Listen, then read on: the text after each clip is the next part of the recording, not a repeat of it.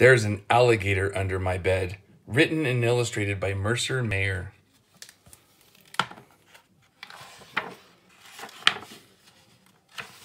We bought this book for Colby because he loved the book about the nightmare in his closet when he was little. There used to be an alligator under my bed.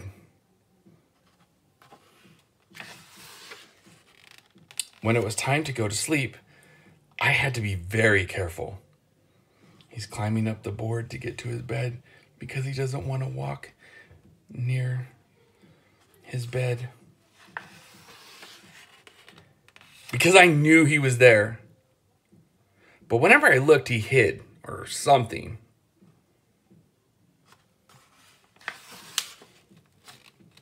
So I call Mom and Dad.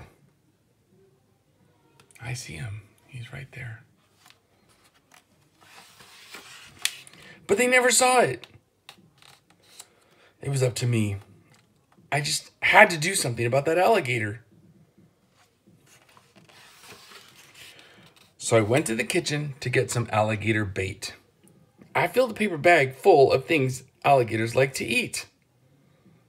What does he have? I see bananas and carrots, grapes, celery, and a box of something that might be crackers or might be cereal. And I see an orange.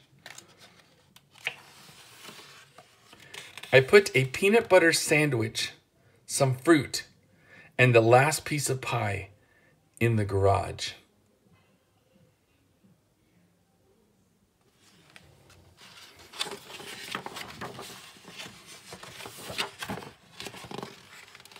I put cookies down the hall. I left fresh vegetables on the stairs. I put a soda and some candy next to my bed. Then I watched and waited. Sure enough, out he came to get something to eat. Then I hid in the hall closet. I followed him down the stairs. I followed him down the hall. When he crawled into the garage, I slammed the door and locked it.